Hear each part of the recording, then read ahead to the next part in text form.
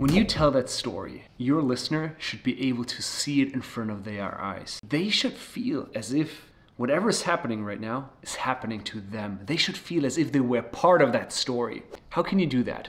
Let me share with you one of my favorite techniques to make it more visual. That technique is called outer dialogue. Outer dialogue, that's the words that were used in the crucial moment of that story. Let me give you some examples. One example is you tell that story and your customer is very happy about it. You can say, 2 weeks later, my customer called me and said, wow, thank you so much. You did an incredible job there. When can we work with you again?